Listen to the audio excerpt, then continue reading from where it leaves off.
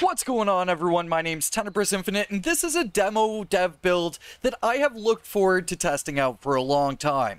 Today, we're going to be talking about attachments in Road to Vostok. The developer of the game, Auntie, had only started work on this attachment system maybe a month or so ago, so it's very impressive to see it come to the standing that it is at now in such a short amount of time. So first off, something that I'm really excited to see is a brand new ARM IK system, or inverse kinematics. And what this gives the opportunity for is more realistic movements of the character's arms. So when inspecting the weapon, we can now see that we hold the weapon at a slightly more natural angle for the arm to kind of stick out at, and when turning the weapon, the arm turns and maneuvers with the weapon appropriately. It's going to be really awesome to see this IK system get put to use towards reload animations and various other animations along the way. So now let's look at the titular feature here, the attachment system itself. And I'm very happy with how this attachment system feels. It feels very natural. So the way you interact with it is you have to pull up the weapon in-game here, and then you press the corresponding key. And that will swap the attachment to whatever available attachment is in your inventory. And if you want to remove an attachment, you just hold Shift and then press that corresponding number key. This system winds up feeling very natural, and the swap times for the various attachments feel appropriate as well, with the optics taking the longest, magazine swapping taking just a little bit longer, and then muzzle swapping being a relatively quick thing to do.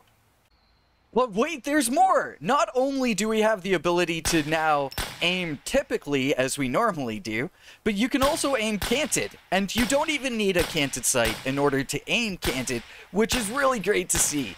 This is something that you can see pretty typically in Stalker Anomaly, and it's very, very handy for dealing with enemies and various types of encounters.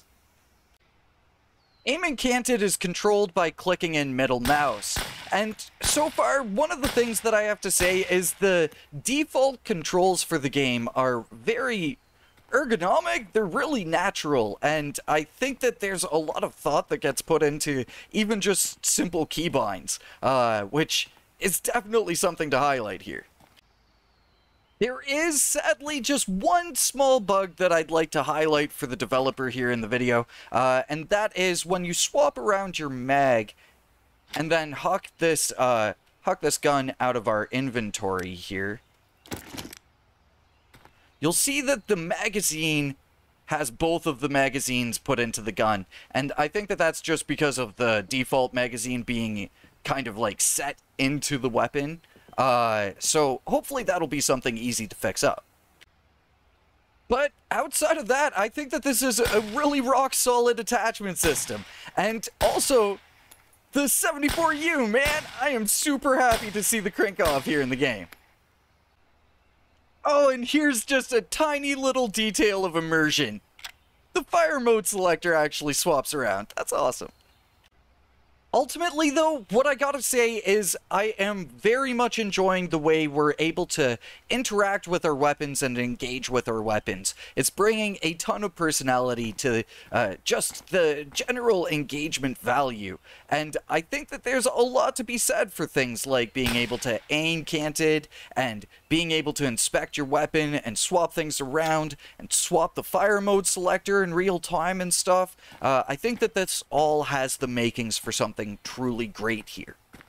But I want to know, what do you guys think of this attachment system? And if you're part of the Patreon, maybe if you've tested it out, throw up some of your thoughts and feels in the comments down below. But for now, I'd like to say thank you very much for watching. Hopefully you all enjoyed.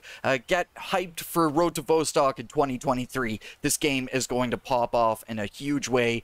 We've got a lot to look forward to, from Demo 1 version 2 to future dev builds and stuff like that. There is a lot to look forward to. But for now, thank you very much for watching, and I will catch you all in the next one. Until then, peace.